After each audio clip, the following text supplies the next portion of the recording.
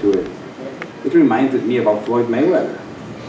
They usually reacted to him the same way. And you know, in boxing, we have great champions, we have many champions, but we have very few fighters who are able to evoke those kind of emotions in people. Man, the whole Staples Center was booing it. You know, and that's really happened at Floyd fights. And then as Floyd, you know, did more fights and showed how talented and what he is and how great he is, you know, the cheers started to get louder and the boos started to get lower and less. And so I think you're going to see that with the Charlos as well. I mean, they are bigger than life personalities.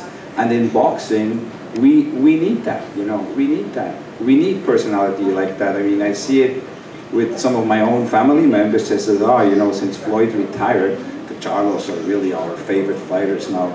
Because, you know, they have attitude. They bring more than just boxing to the game. They bring personality, and I think that's great.